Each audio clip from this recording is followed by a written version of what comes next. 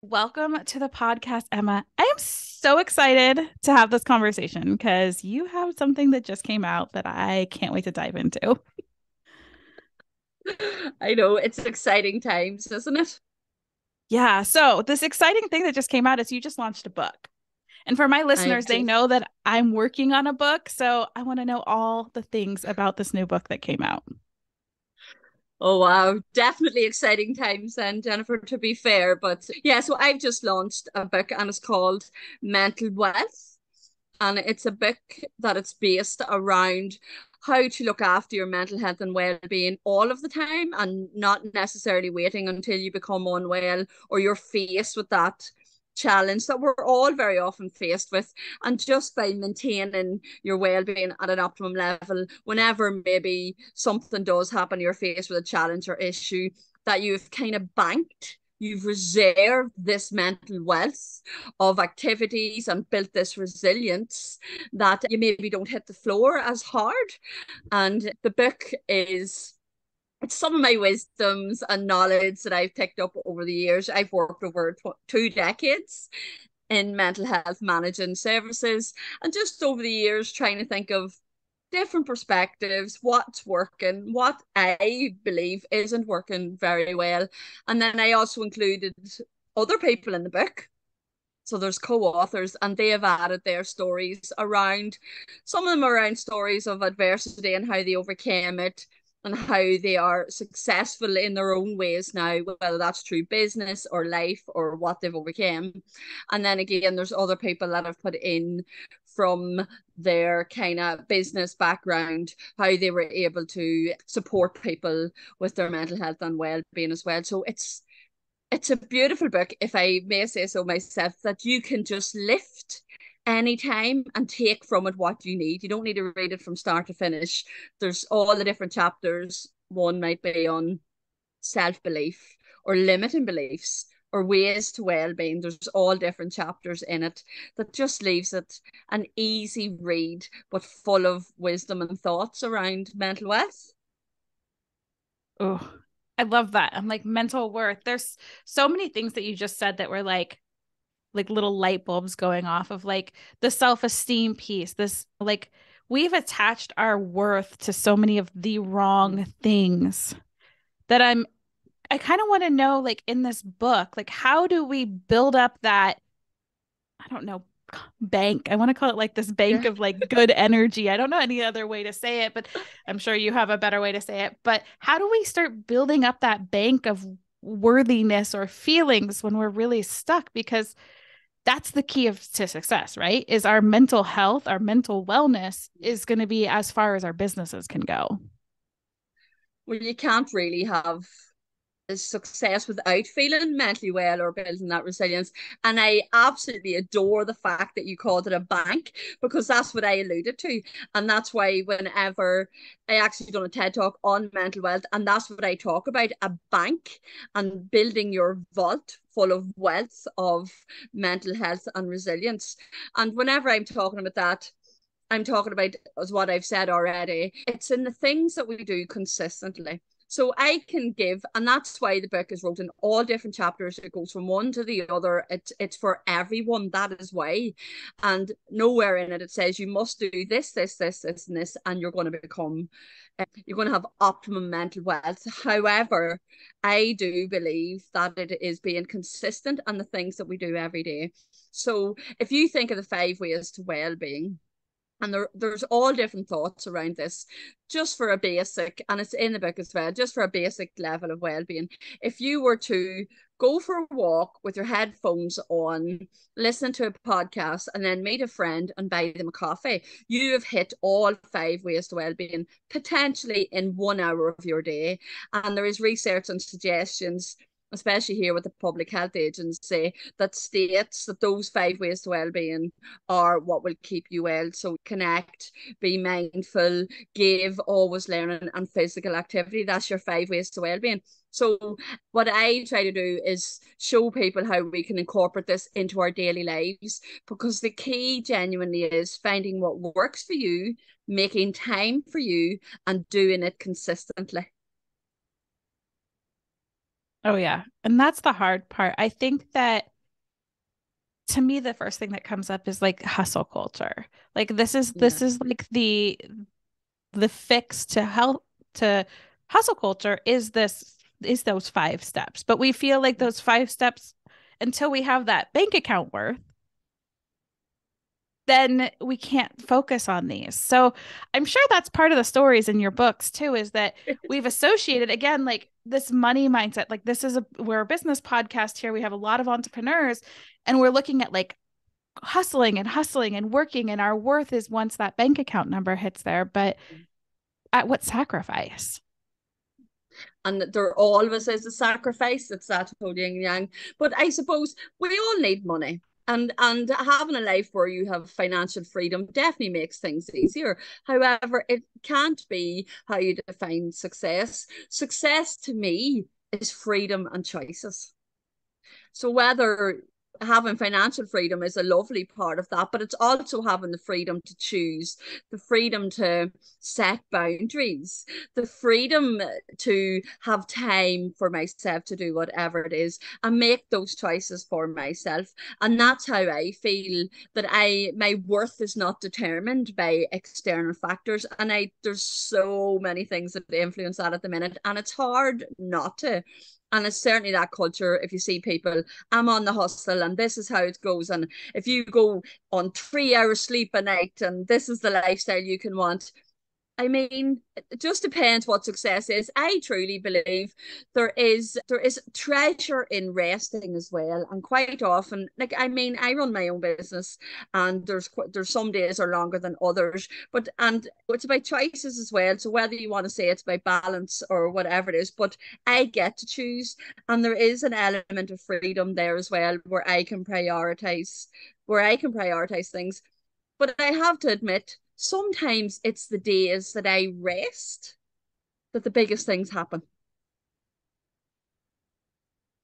Yeah. There Yeah, is so much power in rest. yeah, yeah.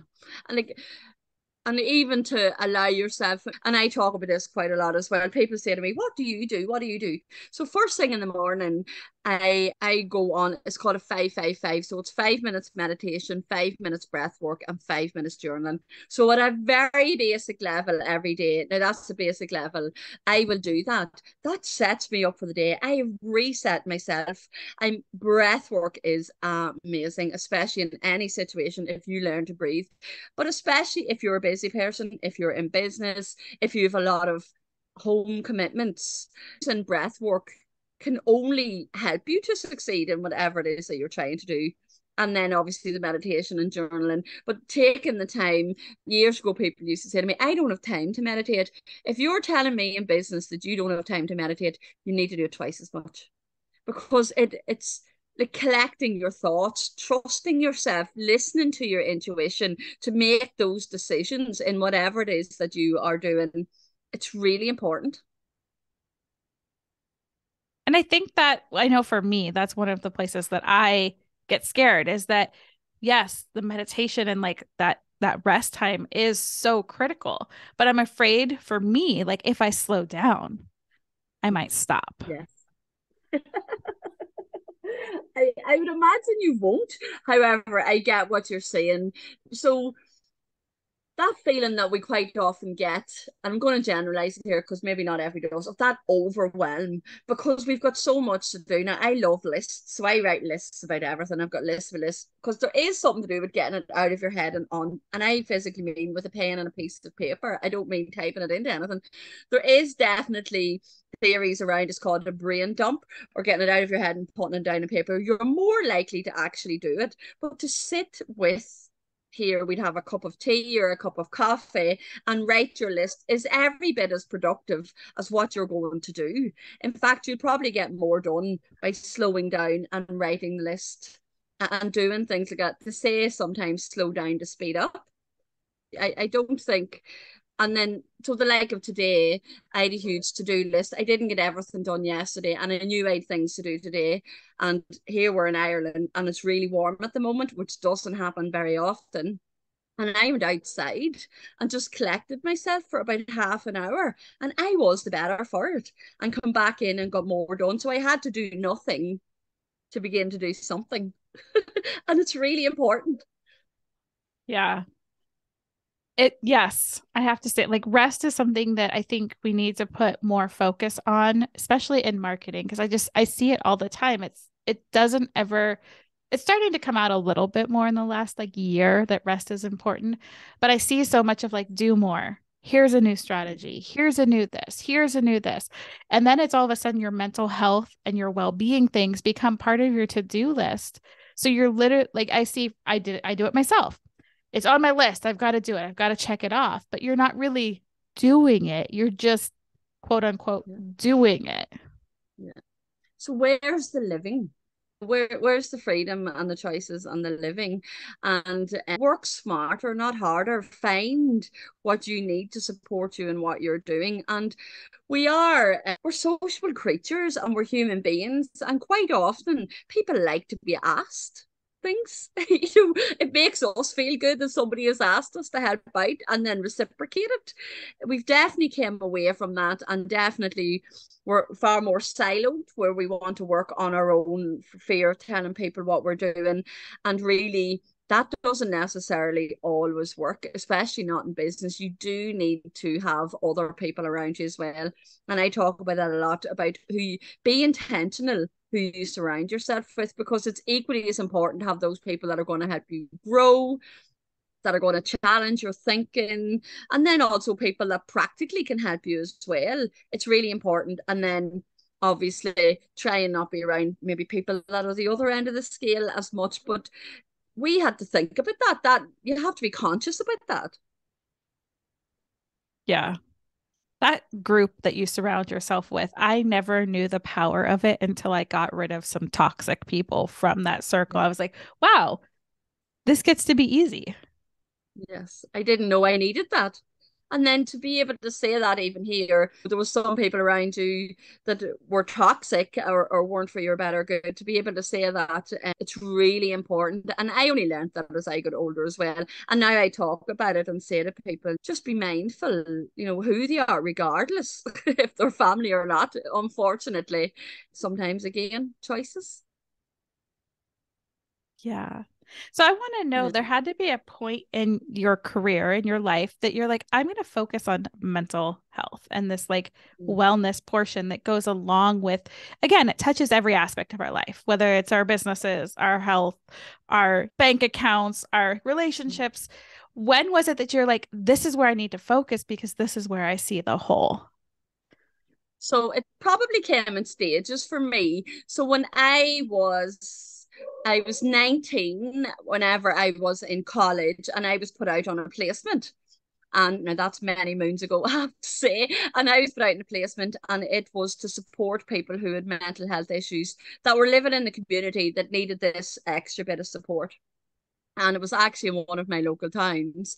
And I walked into the room and realized that I knew people in the room. They were my neighbours, there were people in my community, they had families, they were somebody's aunt, uncle, mum, dad, cousin, whatever. And the realization when I walked into the room, I was like, I didn't realize these people had mental health issues or indeed mental health conditions, and yet they were coming here once, maybe twice a week, for that bit of extra support to allow them to remain independent in the community. And then the realization there and then that it's everybody and it's anybody, and that never left me. Even way back then, I remember thinking, this, I did not know this is unreal. And then I seem to just have a natural flair for supporting people, for being kind of a straight talking, solution focused, compassion, all those things. I seem to have those qualities. So for years, over 2 decades, as I said, I worked my way up and I managed mental health services. So I was very much part of the shaping of services, policy making, building new services, finding the needs in the area. And about 2.5 years ago, I left and I developed my own business, which is called Mental Wealth International. And the reason why I done that is because quite often by the time you got in front of me, you may have been on a waiting list for about 2 years, and everything had fell apart in those 2 years. And I just realized it didn't, the systems maybe a bit, I don't want to criticize it, but it's a bit flawed. Maybe it's not doing what it's meant to do. So I truly believe then that I could create, I have a team around me as well, that we could create impact by going out into places.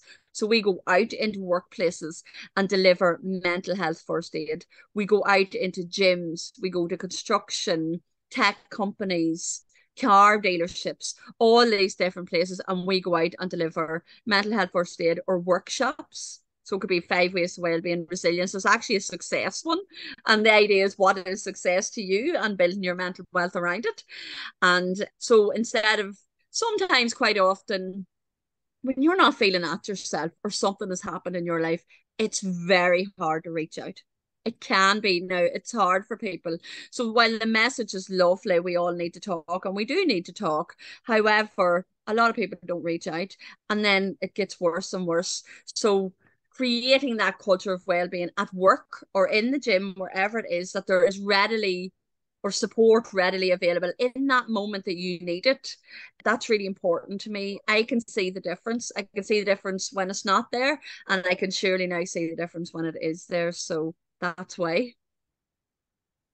Well, first I'm just like, oh my goodness, 2 years. I could only imagine having to wait 2 years for some Mm-hmm. of like the mental health crises that I was in. I'm just like, Yeah. that's so cool that you're like, I see this problem. I want to make an impact in this moment, not 2 years down the line when this is snowballed into something that may or may not be manageable at that point. And that's exactly what happened. There was one lady in particular that really struck me. And so she was brave, and she went to her GP, and the GP referred her to the community mental health team. And the community mental health team assessed her and then got her a key worker. And then by the time the key worker got there, they assigned her onto the services that I managed. So she came in, it's a piece of paper, you come in and you're referred. And whenever she was sitting in front of me, I'll never forget it. In the space of those 2 years, her marriage had broke down. She lost her job. And I believe, I have no evidence of this, but I believe, had the support been there at the very initial stage, all that wouldn't have happened. And I remember when we peeled it back, she was grieving. It was grief. And grief causes so much emotional pain.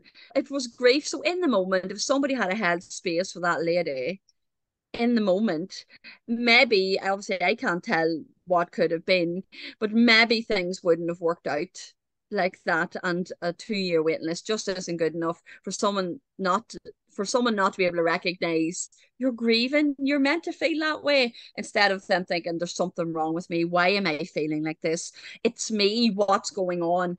And then everything rolling. So you're right.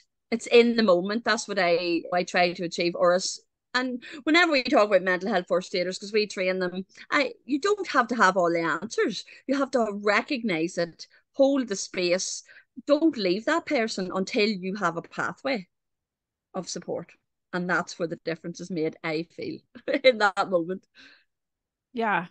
And having that support system, just like going back to where you're like, make sure that the people that surround you, that Yeah. support system is, I find it critical to anything. And I noticed that when I was ashamed to say, hey, I'm not doing well, because we're so trained to be like, I'm fine, I'm fine, I'm fine.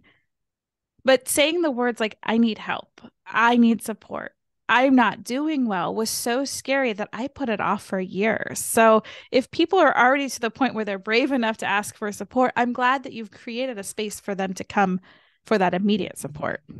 Yeah. And that's when it's needed. Or first, maybe someone to reach out to you and say, I've noticed maybe you're not just at yourself. And even though you might go, no, no, no, everyone's fine. I always encourage people to ask again, because sometimes it's in the second ask that you'll get the true answer, because the other person will feel sometimes the hardest thing to do is ask for help. Not everybody's like that, but I definitely find a lot of people coming in with mixed feelings around it.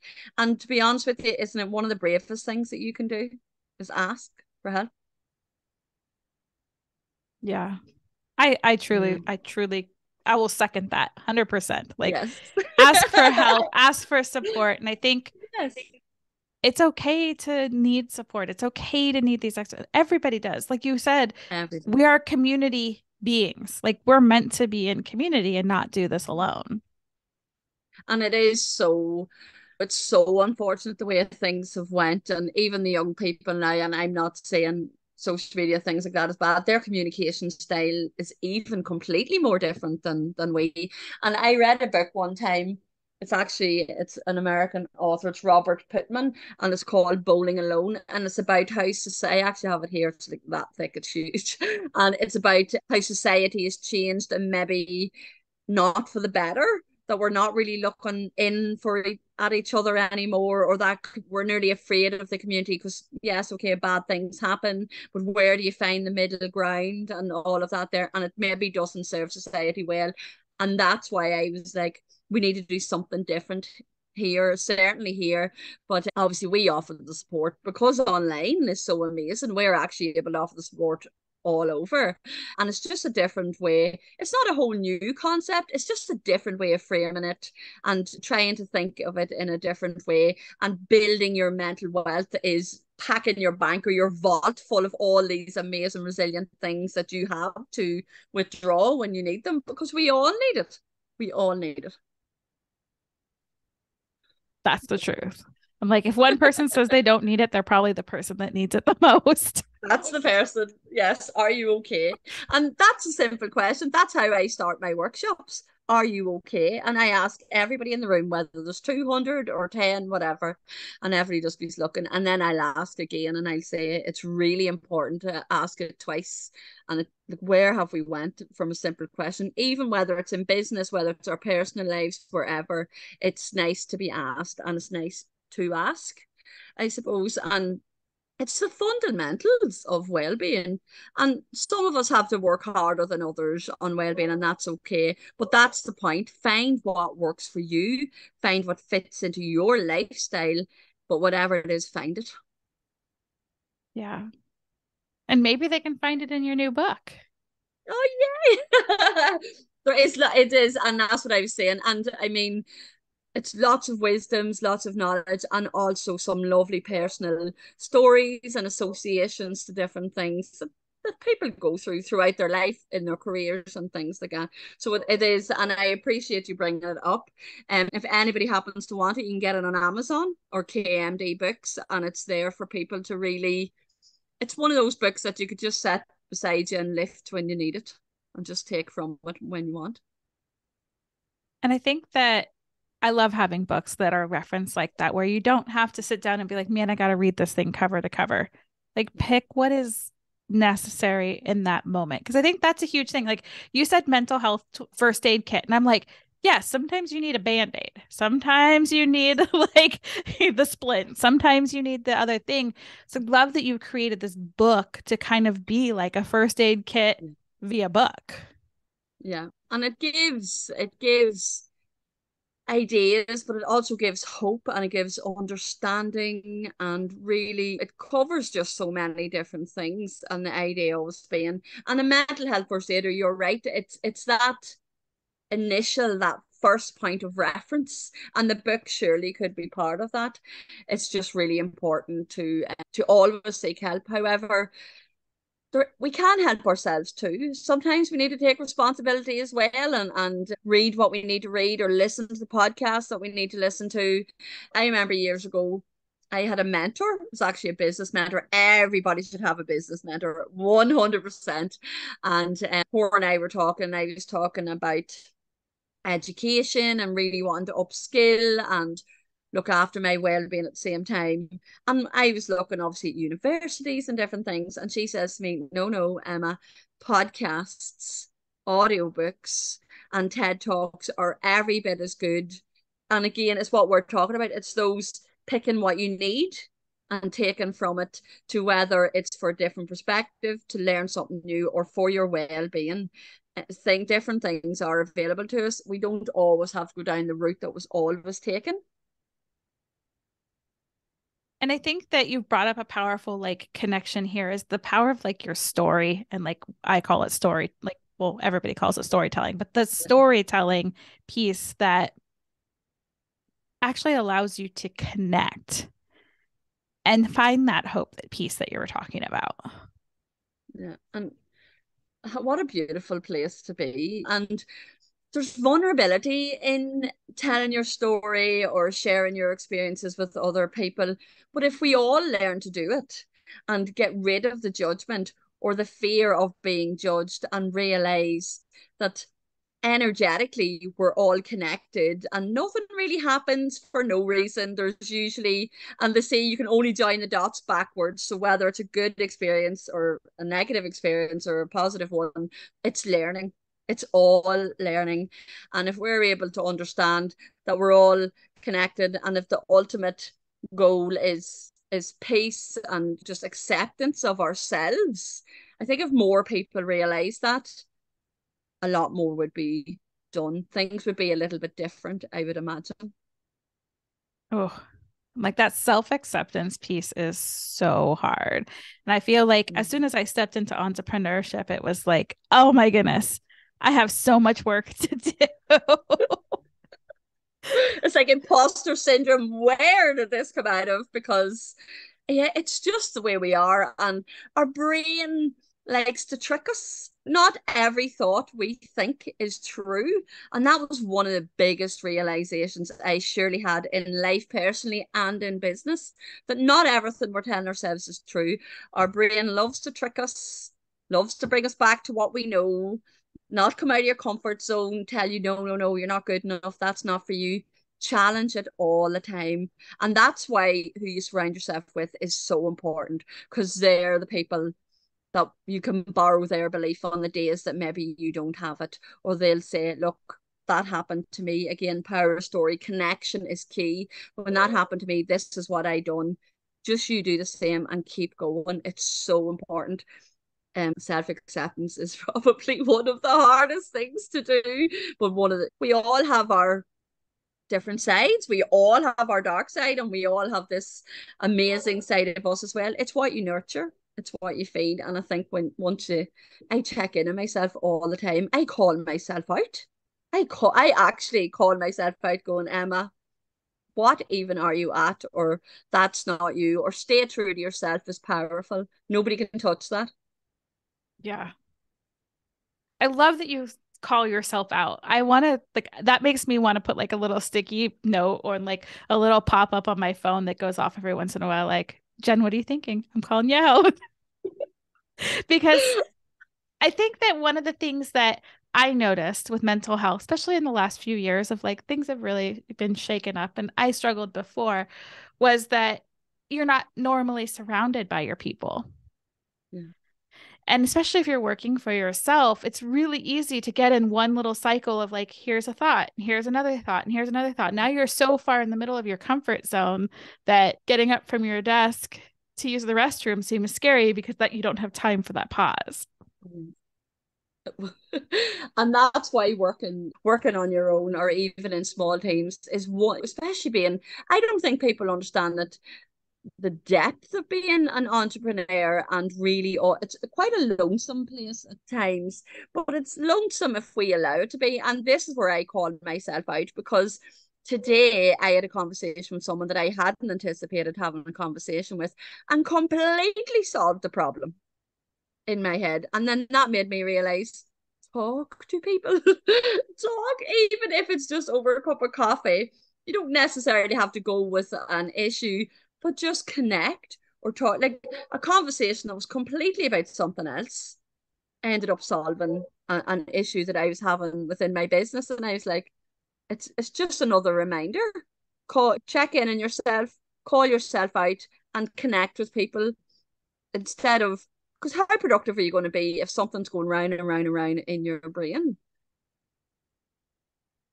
You're not. That's like the key to procrastination and So get up off the self-destruction. chair. Yes. So you need, when you think you can't move from your laptop or your desk or whatever it is that you're doing, that's when you need to do the opposite of what you think you can't do. That's probably true for most things in life. It's surely true in business. Yeah, I got to redirect those thoughts and catch them when they're happening. Oh my goodness. There's so many things here that we could take away. And this is why it's so important to focus on mental health. And not only that, but as you're saying this, I'm like, this is the solution to everything because Yeah. a lot of us are trying to market. So we're going out there, we're creating content. But what's the key to creating a successful business? That connection piece, having those Yeah. conversations. It's not about like the sea of content, it's about connections and conversations. And I think A that's hundred something that percent. I keep hearing you say over and over again. It's like in our business, in our life, those conversations. You just had a conversation with somebody unexpected and it solved the issue. Those Yeah. conversations are where the success is built, where the happiness is built, where that piece that you get. I hate to say it's a balance because I feel more like it's a teeter totter than a balance, but you get to like play on the teeter totter instead of get sick by the teeter totter. Yeah. Instead of getting sick by like I believe if you work on yourself enough and show up authentic and do the work, your self acceptance, all of that, it's not easy. It takes a lot of time, but also connect with other people, regardless of what your business is, as long as you're intentional about what you're doing. It quite often works more than not. Yeah. I mean, that's It's for good. me, everything that I've purchased, everybody I've worked with, it's because I've connected with them, not because of Yeah. some pretty graphic or something. It's that story, it's that connection, it's the conversation. Yeah. And then it creates that energy and everything else just flows when you're in your true state. Because if I'm asked to do something and I say yes, which I would have done in the very early days, yes, oh yes, and then you're feeling bad because it's not aligned, and then you're getting resentful because you really didn't want to do it and it's not what you're trying to achieve. It just ends up a bit messy. So it's really important to take the time to just to make sure and check in on yourself. Yeah. And like you said, it doesn't have to be a long time. Like you use 15 minutes in the morning. If you don't Mhm. have 15 minutes in your day, you are lying. It's one of those times you need to check in with yourself and be like, hey, that's a lie. Calling everybody out. Everybody's got longer than 15 minutes. But if you're comfortable with that's all you're gonna allow yourself, that's okay. But get it in. And I mean it's free, it's on Instagram, it's a let, you know what I mean? It's whatever or whatever platforms you want to use. It doesn't have to cost everything in it, but be consistent with it and give it time when you're trying whatever it is that you want to whatever it is that you want to do. I mean, some people go swimming, some people go for a 30-minute walk every day, maybe an hour. Like I hit the gym, it's good for my mindset. I feel stronger of mind and physically, but definitely of mind when I do that. Playing cards, whatever it is, find it. And to know how you know that it's working, you lose track of time when you're doing it. You lose track of time when you're doing it. That's good for your soul. So good for your soul and so feel good to fill up that like internal bank. Yeah, You got to have a 100%. full bank to be able to give. You do. And that's why I suppose the idea of mental wellness came from fill your bank, deposit into it when all of the time so that when you need something extra, you can withdraw. And that really. And I love the fact that you mentioned that at the start because I hadn't mentioned it and you mentioned about the bank and that's the idea around it. Yeah. And I think that for me, like, it makes sense because it's like when we have enough, when we've built enough, like, actual dollar wealth, like Yeah. monetary wealth, we can give back. Like, it always feels Yes. good when I have extra and I'm like, oh, look, I can donate more to the horse rescue this month. Like, Yeah. I can give to that family that's on the corner. I can go buy them a couple bags of groceries. Yeah. It's the same I'm feeling like when we build up this like mental wealth is kind of like our own well-being and that energy inside that we can say, oh, look, I've got this little extra piece I can give to you. Yes. Isn't that beautiful? Like you put that so well. Absolutely. 100%. That's what it's all about. Yeah. So where can people find you? Because I know you have like multiple books, which congratulations for writing books. Way to be vulnerable, put yourself out there and create a piece of the mental wealth. What do we call it? First aid kit. That was it. My Yeah. brain's had a moment there. But where can we find everything so that we can stay in your space so that like people that are really struggling, like, hey, I want this mental wealth. Like I need this in my life. Like, where can we find you? And we all need it. That's the thing. So I'm across most socials. It's called Mental Wealth International. So you get me on Facebook, Emma Weaver on LinkedIn, on Instagram as well. I do nice wee videos just talking about different topics around mental wealth as well. And then my website is mentalwealthinternational.com. So, I mean, if people wanted to understand how they can avail of mental health first aid or any of the workshops, we could do them online. In fact, a lot of people prefer online because it means lots of different people from different departments can come. But we also do them face to face as well. So it's really important. I also done so my books you can get on Amazon. So the Blue Line is about IVF. So I'm one of these people, Jennifer, will talk about the things that nobody wants to talk about. So I will talk about IVF and also mental wealth. That's my other book as well. And then just to drop it in, I've done 2 TED Talks. So one on IVF and one on mental wealth, which encapsulates what you and I have just been talking about that you picked up on. So amazing. So I do appreciate that. Oh, and I'm like those TED Talks. I'm like the elusive TED Talk that I've been never, I'm like, it's on my list someday. But I just want to Yes. say, like, how incredible it is that you have stood behind like what you've learned, what you've gone through your story, and you've put them out on powerful things like podcasts, TED Talks, created books, and you're really creating what I call those tsunamis because you're able to touch more people with these because you were brave enough to be like, people don't like to talk about this. I'm going to talk about it. Yeah. And I really appreciate you saying that because it is vulnerable. This yourself with your own book, but I kind of take me out of the equation. I hope that doesn't sound silly. I recognize that if people had it, like when I wrote The Blue Line, if I had had that book when I was going through it, it would have helped me. So I knew if it would have helped me, it would have helped other people. And that's the idea behind it. So taking me out of the equation. And then it seemed a little bit selfish to have all this wealth and knowledge and understanding of over 2 decades and not at least try and support people with their mental wealth and explain the concept of what it is that I'm trying to achieve is the mental wealth. Oh, I'm like, I need to start filling my bank up. Yes, you do. We all do. I mean, sometimes it's better than others. So, I mean, I'm not saying I'm amazing at it all the time, but it's definitely part of my daily living to always do something. Yeah, I think about like what I do for myself every day. And I'm like, I go for 2 walks every day, but I do that for my dog. It's at my dog's Yeah. pace because she likes to Yeah. sniff. It does get me outside, and I've learned to use it as like I do slow walking. So I mindful walk and I look at all the new Lovely. flowers that are coming out. So it does like, but I need something that like moves my body. I need to get back into like sitting with my thoughts. I'm not going to call it meditation because for some reason my Mm. mind has an aversion to that word. But Now, when I'm talking about meditation, it could be sitting in the car. It's not, I don't meditate listening to music and going into meditation is just time out, yeah.